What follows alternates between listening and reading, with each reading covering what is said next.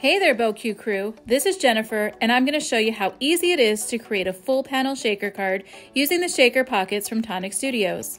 I used the Lemon Cling set from Art Gone Wild to create a full color slimline panel that is just a tad smaller than the 3.5 by 8 inch shaker pocket. I am using my scoring tool to create crisp folds along the edges of the pocket.